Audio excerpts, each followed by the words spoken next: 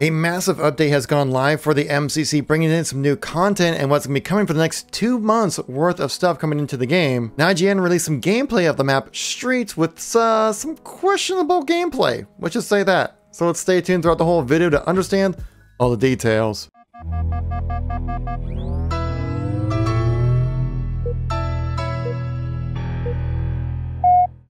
Hey everybody, welcome to the channel. The channel keeps you up to date with everything going on with Halo, and today we have a big Halo news day. We got some gameplay up for Halo Infinite on the new map Streets, which caused some controversy to say the least, and we have a cool 20th anniversary of Halo celebration with new content coming into the MCC, with all being funneled through the exchange and some really interesting stuff that you're going to want to use your season points for. So if you like these news and informational kind of videos, make sure to tap that like button. Let me know you want to see some more content like this, and if you want to stay up to date with everything going on with Halo as they ramp up to the release of Halo Infinite, well, make sure to tap subscribe.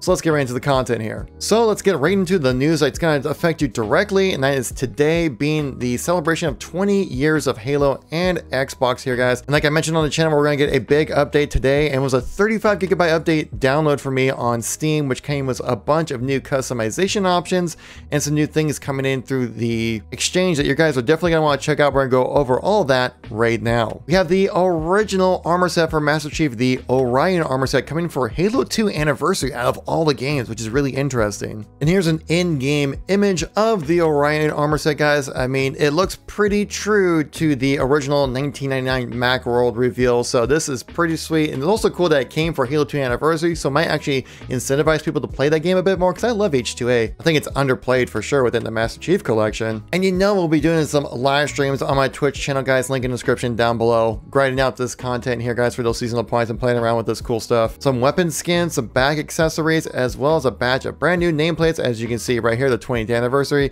the Halo Infinite kitten looking one, which is kind of fun. Clippy is in here. That's pretty awesome. And also a nice little reference to the Believe trailer for Halo 3 right here. I mean, amazing nameplates here for sure. And there's more to come. And here's some of that 20th anniversary content coming into the MCC through the exchange with these weekly updates. So today we have the Halo 2 anniversary Orion armor set, which is the original armor set from the 1999 MacWorld reveal from Halo, guys. So this is pretty freaking awesome.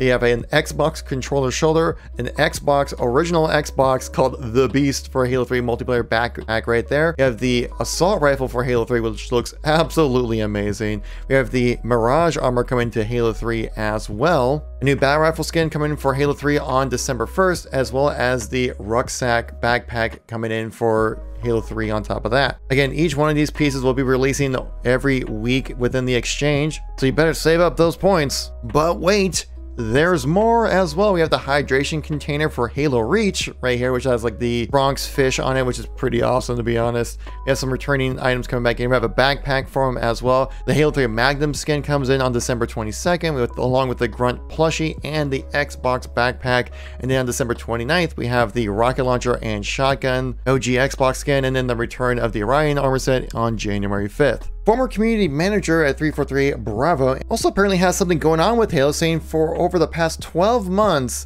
I've been working on a very special Halo content project. It is by far my biggest creative undertaking to date, and I absolutely cannot wait to share it for you all. That announcement coming today at 1 p.m. Pacific Standard Time. But keep your eyes glued to the channel here, guys, if anything awesome comes from that. We have some gameplay for the new map Streets that was revealed this week, and the gameplay left a little bit to be desired, to say the least. See for yourself here. So interesting thing here is that they showcase Oddball, which is the first time it's going to be back in Halo at launch since I believe Halo 4 had Oddball at launch back in 2012. And so the interesting thing that they changed it up where it has 2 rounds to win. So you're going to have win 2 rounds of Oddball to win the game here, which is a different pacing compared to traditionally where it's just get to 150 points, I believe, or score, and then that's how often you win. Oftentimes that would lead to various times where you were mathematically unable to come back and play, which is kind of odd and awkward to have happen within competitive matches, especially since Oddball is going to be a competitive mode within Halo. By the way, you can see a new armor set right here. I think this is kind of like the Gungnir armor set with the face covering taken off, which is kind of interesting there as well. But yeah, you can see the gameplay starts off and the guy is AFK. This is gameplay journalism at its best, I think, in this video.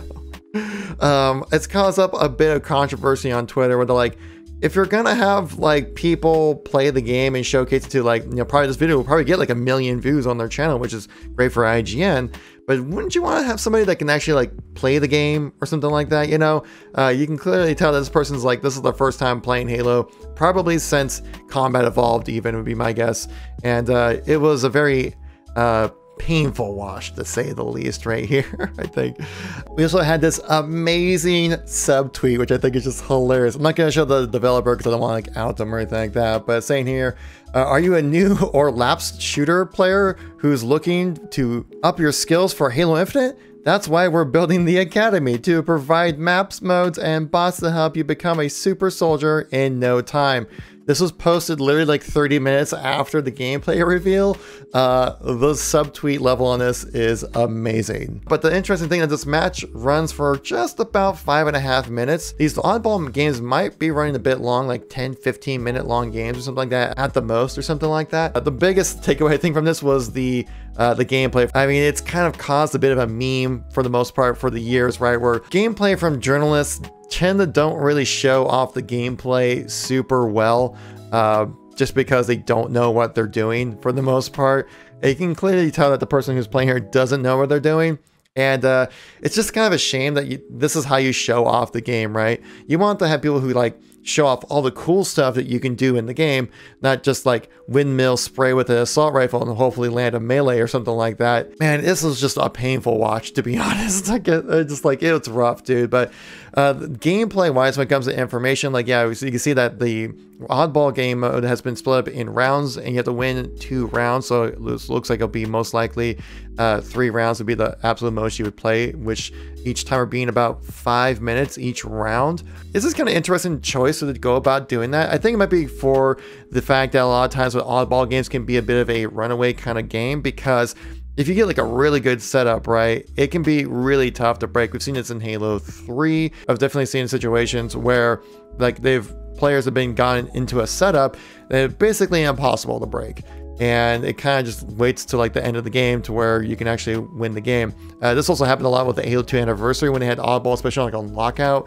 That setup is really tough to break as well. And it's like overall, like spectating wise, not really that interesting, as well as also gameplay wise, where you're just kind of like constantly just wave after wave trying to take out these players and then obviously not being able to break it. So it kind of interesting to see how this really does play out with these different rounds that they have now with oddball rather than one continuous game. We just have to wait and see how it plays out, but let me know in the comment section what your thoughts are on this gameplay and also on the idea of breaking oddball up into rounds and having to win 3 rounds here. By the way, here's our first look at the Sentinel beam at officially at least within Halo, and you can see the guy here like tries to like tap fire the Sentinel beam. That's interesting.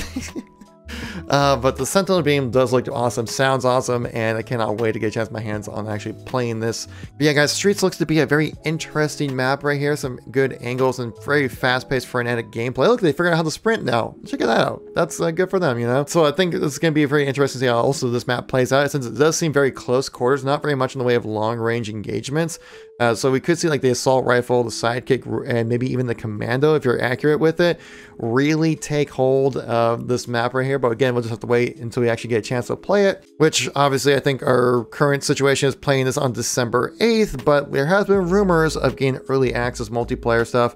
But those are only been leaks and rumors that we covered on the last week in Halo episode, guys. So if you want to catch that, it's on the channel here. But other than that, guys, this is just like oddball in Halo Infinite. It doesn't really look like they did anything too crazy with the oddball. It's a 2-hit melee as well, which is I think probably the better way to go about playing oddball as well. Yeah, I've had it before where it was like a 1-hit melee. Bit crazy there for sure. And so I think right now oddball is looking like a good solid game mode, really interesting, and I can't wait to get my hands on playing it, man. Give me some Halo Infinite, please. That's all I ask, dude. That's all I'm asking. It's like, is it that much to ask for? I guess so. So if you guys are new to the channel and missed any content from me recently, here's a playlist for all my Halo Infinite news and informational videos we've been uploading daily about. Thank you so much for watching. Greatly appreciate it, and I'll catch you on the next one. Peace out.